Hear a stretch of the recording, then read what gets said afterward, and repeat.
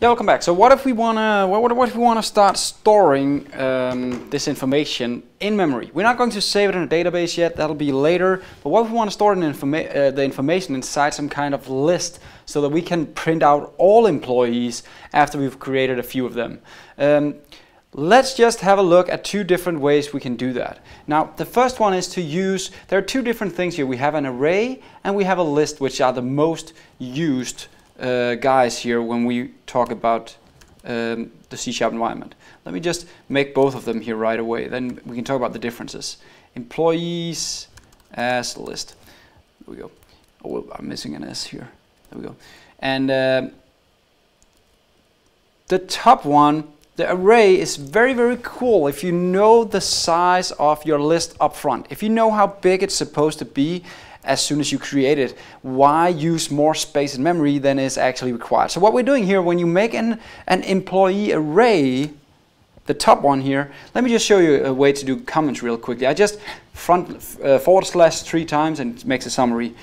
Array needs to know its size up front. So that's kind of the backside of the coin. That is that it needs to know how big it should be as soon as you create it, right? So, and if you wanted to then make it bigger, you could later say, okay, then I want to recreate the array just bigger. So you could go and override the array with a new array that has more space. Now that's kind of annoying when we have like this an employee set that could grow and grow and grow, and I do not know how many employees I want to add. I do not know that it is exactly 10 employees. I might just keep putting employees into my array, right? And then I will have to ask the system every time I reach a maximum level to take the current array and add new stuff to it. And that was the old way we did it. That was how we did it. We had to say, okay, now the array is full, so take everything from the current array, copy it into a new bigger array, right?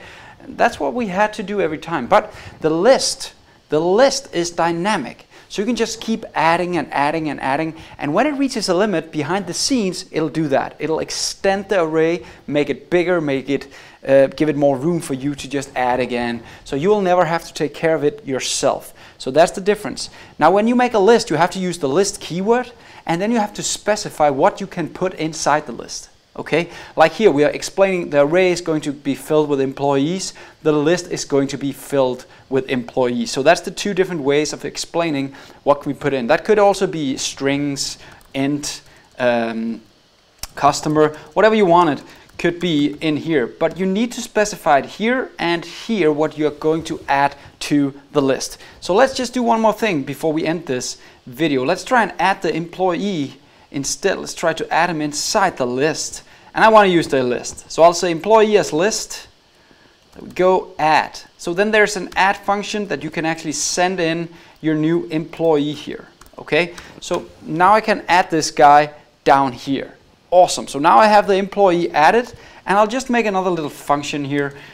Public void print all. We'll get back to this function. I just want to see it working. Print all employees. It'll be like this. And now I'll use a for loop. Don't worry, we'll get back to that. For each, and I'll tap, and here I'm going to say I want to go through the list called employee as list, and then I just want to print each item. Console log, and then it's going to be item.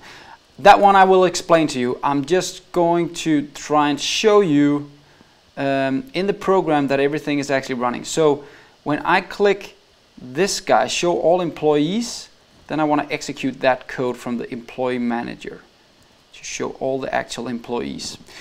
Good. And then I just want to add a new guy here that says show all employees, because now it should actually start showing everybody.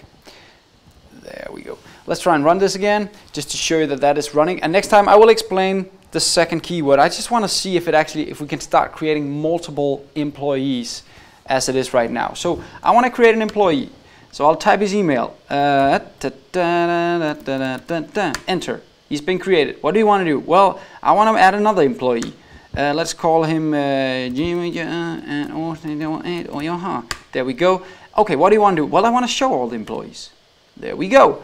We've shown the first one and we've shown the second one.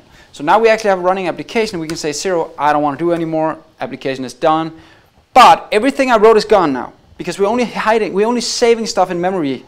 That's for later, we'll start saving it in a database instead. But now, every time you shut your program down, employees are gone. So don't start writing your entire employee set, shut it down, because then you've lost everything. So next video I'll try and explain option 2 here. See you next time.